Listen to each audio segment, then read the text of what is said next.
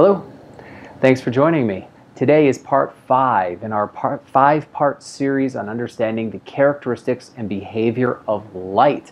In part 1, we discussed the brightness of a light source. In part 2, we discussed its specularity.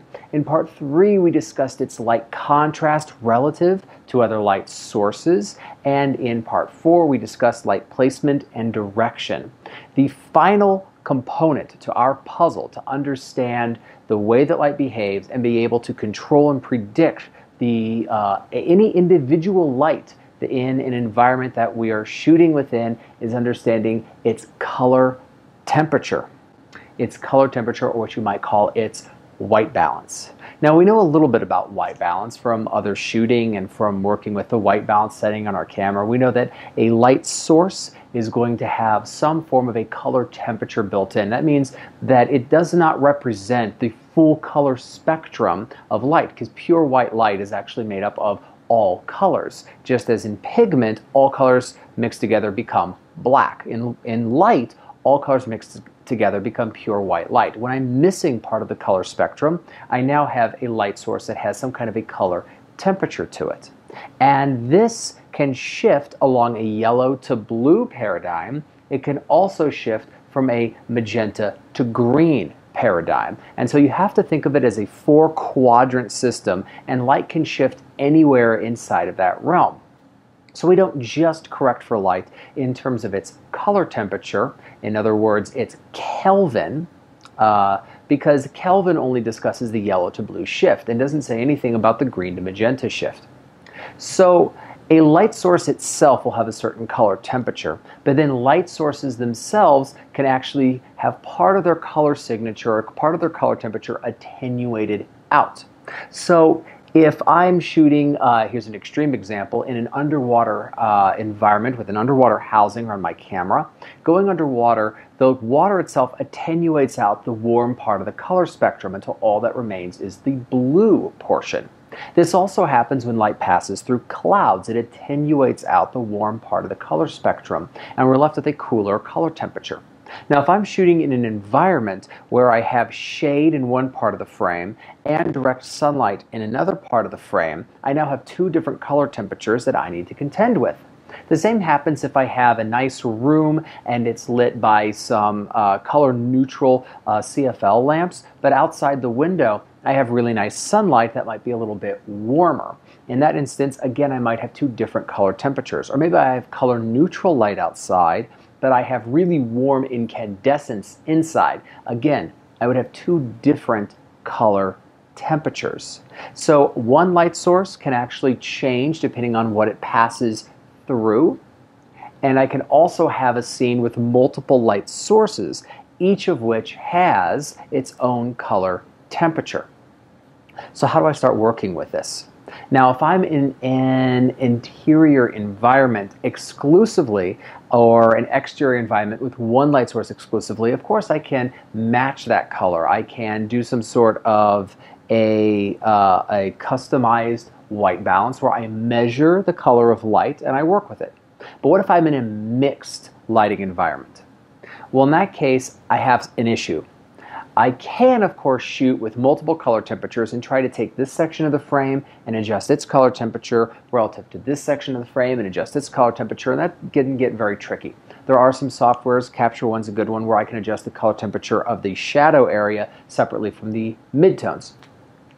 But something else that I might be able to do if I'm lighting a subject is figure out the color temperature of the lit environment and adapt my color temperature of my light source to match it. Then all I have to do is a custom white balance of that single color temperature and everything will look correct. A couple ways we can do that.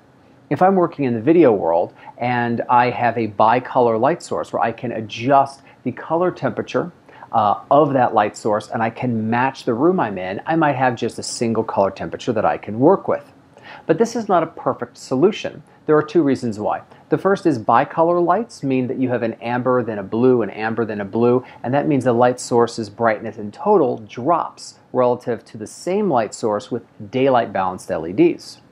Another reason is this only shifts the yellow to blue paradigm and says nothing about green to magenta. But what if I'm trying to match a room with fluorescent lamps, which can be very green? This will not help me.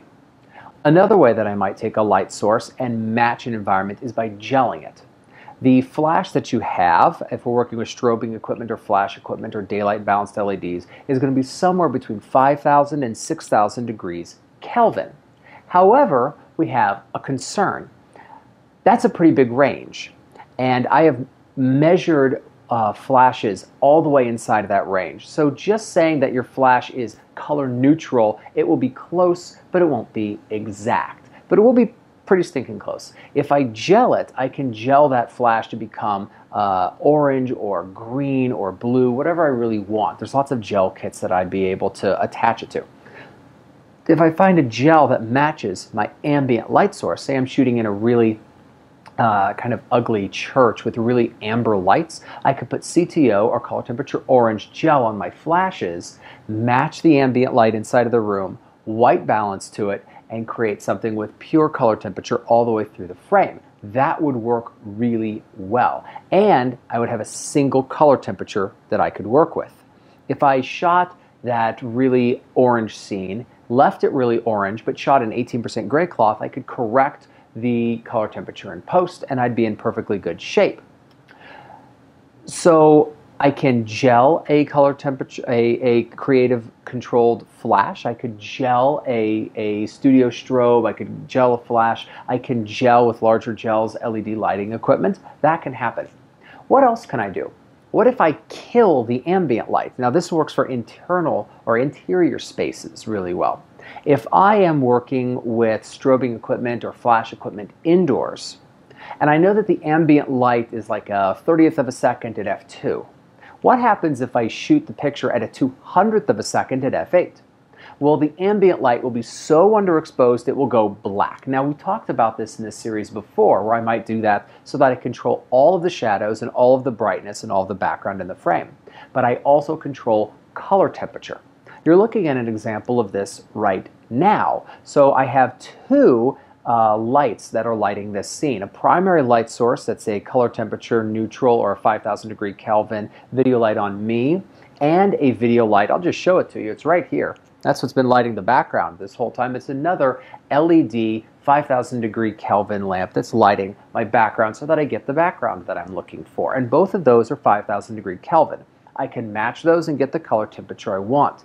But what if I turn on an ambient light in the space, like that?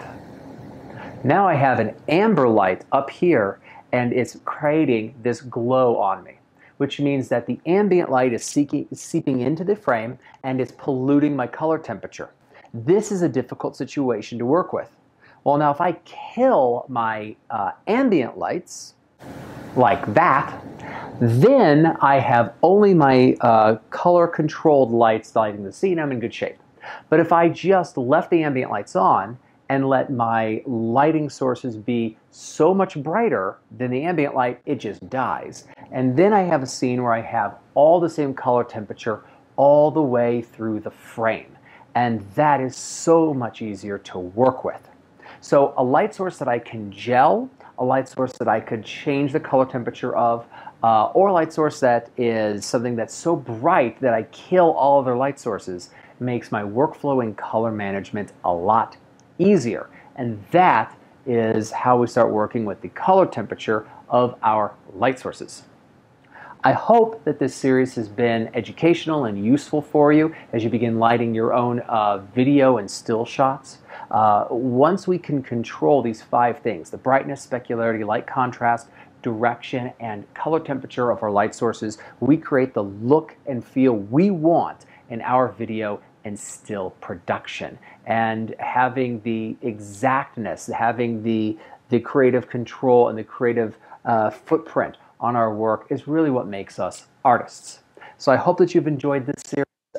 If you have, then please give us a like, give us a subscribe. It means a lot to me. And check out some of the other videos. I hope that you enjoy them. If there's a subject matter in still or video that you want me to talk about, get in the comments. I'd love to hear about it. Thanks a lot.